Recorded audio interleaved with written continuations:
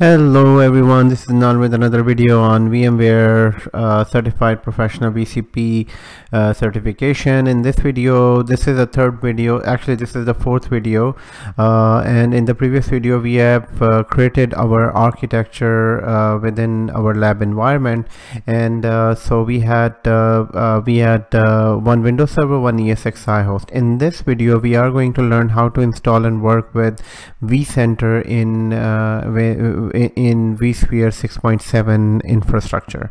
Now vCenter is basically, you can think of a vCenter as being a management console for multiple ESXi hosts in the environment.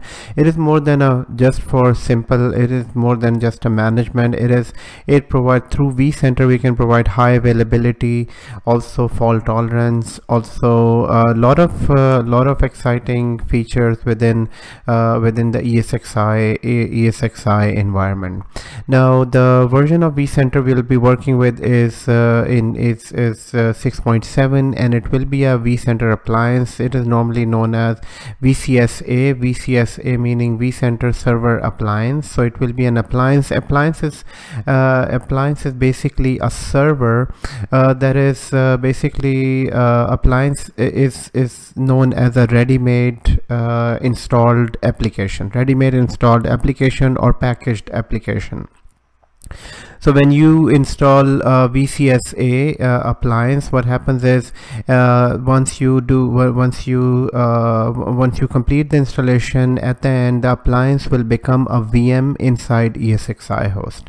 So there are two ways of having vCenter. One way of having vCenter is that you create a Windows server and then you install vCenter on that, so that becomes standalone Windows server, or it is simply known as a Windows server. The second type of Windows Server vCenter is VCSA, which is vCenter Appliance, and vCenter Appliance is a vCenter server that can be hosted on ESXi host. So on ESXi host, it can be hosted as an ESXi host. Now with version 6.5, Windows vCenter has already been removed, and now in 6.7 and above, it is all the features of Windows vCenter are now present in VCSA. So in order to have VCSA in our environment, the architecture will look something like that.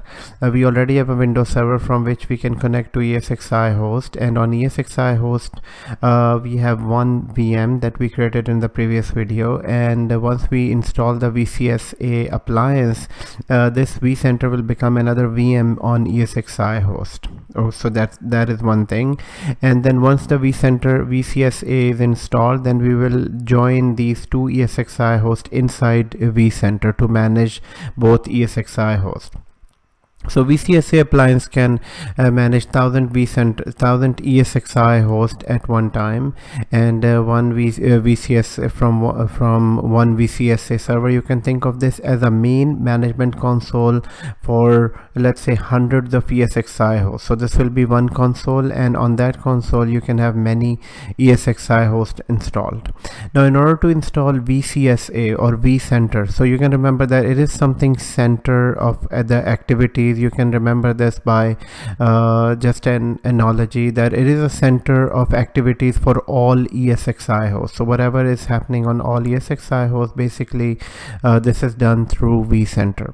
So in order to install this vCenter, all we need to do, first of all, we need to have Active Directory and DNS set up in this environment, and once the Active Directory is installed, the DNS will be also there in an environment. Now your question might be that if vCenter is for vCenter, is there a requirement for Active Directory?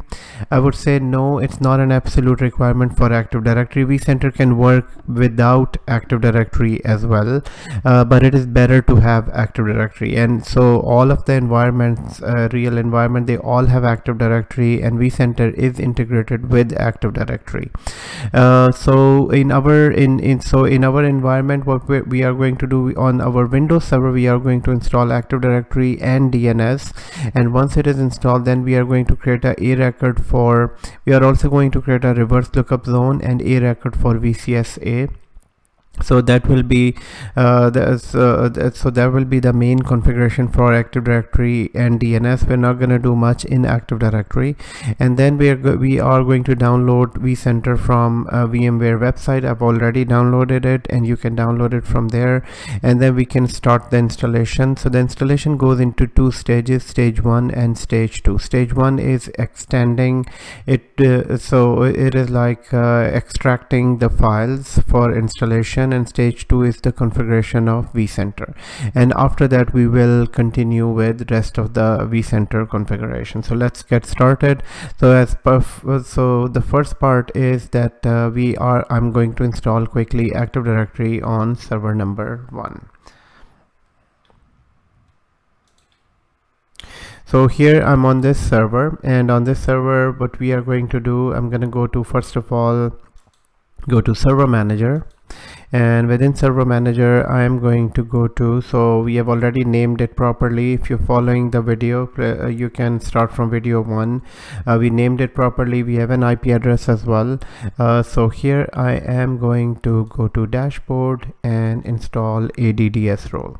So in this I'm going to quickly install ADDS role, and here all I need is ADDS role, and at the same time I'm going to select DNS role.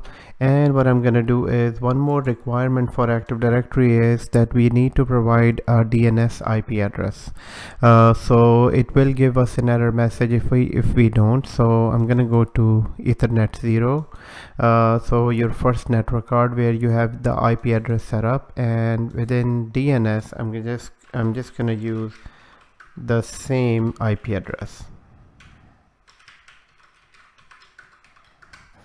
Same IP address of this server, because this will be a DNS. If you don't do this, then Active Directory installation wizard will give you an error message. For that I just added the DNS IP address. Go to next and next and next, and let's see if we meet all of the prerequisites. Sometime it will give an error message here if you haven't set a admin password, sometime if you haven't set a DNS IP address, that what I just did, and it can also throw some other warnings as well. The warnings are fine. If there is an error message, then we'll have to fix that error message. So I'm gonna try and make these short videos, so maybe installation of vCenter can be around 2 or 3 videos. So once the Active Directory and DNS installation is done, I think that should be good for this video. We are going to start with the vCenter installation in the second video. So I'm going to pause the video here. So Active Directory installation is done. Now I need to promote this DC. So that starts another wizard, and in this case this is a new forest, and I'm going to provide a new domain name.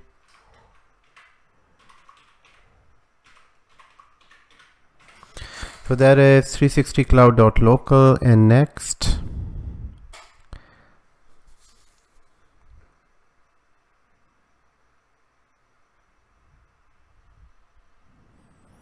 And in this I'm going to provide the DSRM password, which is the Directory Services Restore Mode password.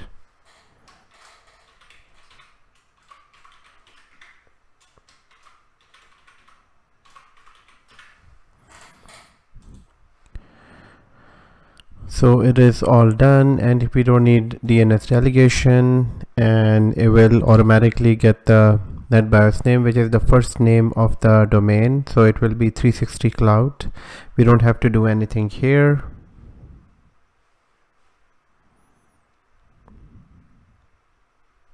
So, and the name is here, and all we need to do is that it will show us the path that where Active Directory will be installed. No need to change anything here. We're going to review all of the options and next.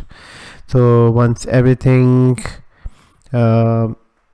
is fine as per our configuration, we can go back and make any changes. Otherwise we can just click install once that comes back. So it comes back with some warnings. Warnings are fine, otherwise, I mean, most of the things are fine. If there would have been an error message, then we would have had to fix it. So now it will install Active Directory, and once Active Directory is fully installed, DNS will be installed as well. That will make sure Active Directory is properly installed, and so I'll pause the video right here. So it will restart. So I'm going to close this down, close, and the server will restart.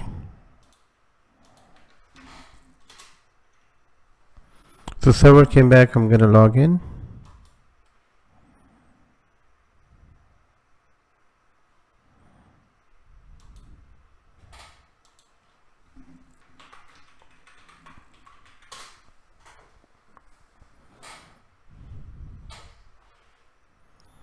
So once you log in, just open Server Manager. Server Manager is already opening, and within Server Manager we can make sure that everything is here, Active Directory, users, and computer, and we can also make sure that DNS is here as well. So DNS and Active Directory is there, and all we need to do in order to prepare for vCenter installation, we can set up a reverse lookup zone. So reverse lookup zone is mostly not created by default within an Active Directory network. You'll have to do it manually. So for that reason, I'm just going to go to DNS, and within DNS I'm going to go expand. So the forward lookup zone is already there, and for the reverse lookup zone I am going to create a new zone for this. It is not absolutely required, but it's a good practice. So I'm just going to create a reverse lookup zone. So you just need to provide the subnet, and that's it. Rest is very simple. Reverse lookup zone is created. The next point here is, so our Active Directory is ready, DNS is ready, we are logged in. So the next, the one point that is related to vCenter is that we need to create a e-record for vCenter. So e-record for vCenter, it comes from our architecture. So our architecture is right here, and this is the name of the vCenter. So the name of the 360 Cloud VCS is 01. I'm just going to copy this, and the IP address is 10.40. so that I am going to create in this. So go to DNS. In the DNS manager, go to your zone and create a host record. Here I'm just going to provide the name, or I'm just gonna type the name here. So VCSA 01.